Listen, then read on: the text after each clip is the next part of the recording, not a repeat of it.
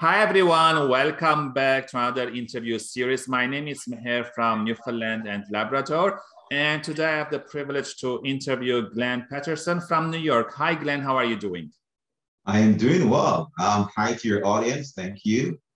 Thank you for being here. So Glenn is the co-founder of Work School, and he has a mission to help people build their career and find their dream job. So Glenn, in terms of finding a dream job, we all know that the first thing recruiters do when they get a resume, they automatically go to the LinkedIn profile of that candidate to find out more about who this person is, their personal brand, their connection, their content.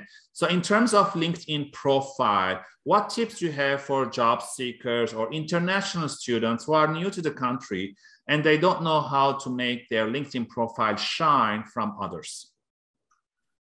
That's a very, very good point, especially in today's world where we're doing a lot of this interacting online, remotely. Yes. So I would probably start with make sure you have a professional picture. Yes. I think it is a unique thing that a lot of people, especially international students or minorities, they don't want to put up a picture because they are afraid that, some reason the picture might not look too good or something, or they might, no, you have to put 95% of people connect with you if you have a picture up. Yes.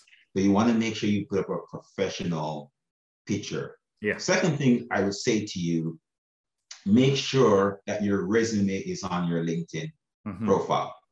Put together a nice resume and make sure you upload that resume on your LinkedIn profile. Yeah. Third, again, in my opinion, make sure what you're asking for is on your profile. LinkedIn has done a wonderful job in terms of putting the spaces like you're open for work or you're looking for a mentor or something to indicate to someone what you're looking for.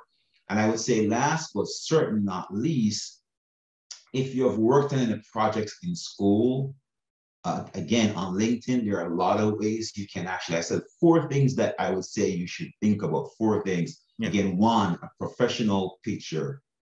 2, your resume.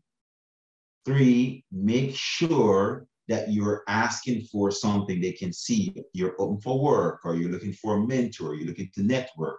And 4, if you have done projects in school, put them on your LinkedIn profile so we can see, oh, this person is good at these things. Yeah, especially I think LinkedIn started using the feature section where you can put, as you've mentioned, the accomplishment, project, or things you've done.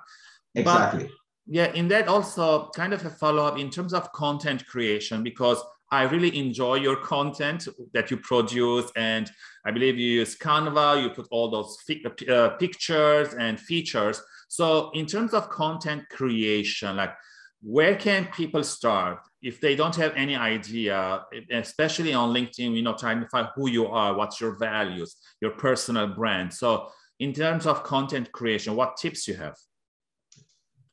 So there are 2 things that you should look for in deciding whether or not you want to post content or you want to follow someone's content. So think about that. So if it's primarily you want to brand yourself and you're thinking about brand yourself as a student, that sometimes can be tricky as to what content you put out there versus somebody who's an entrepreneur putting out content. So if you're a student, try to look for relevant content, and I would probably start with Canva.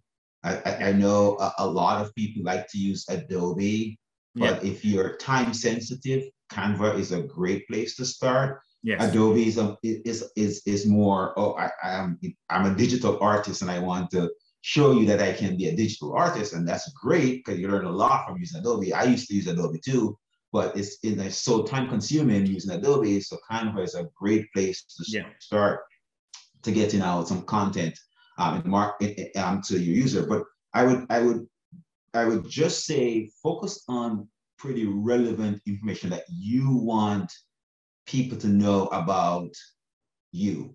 For example, if you want to become a doctor or you want to become an artist, try to focus your content in those areas.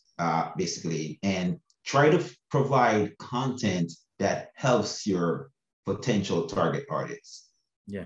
Provide some value to them, basically. On the other end, if you're just following content, which is a great way to start, by the way, again, follow content that you want to basically be relevant to you. Yeah.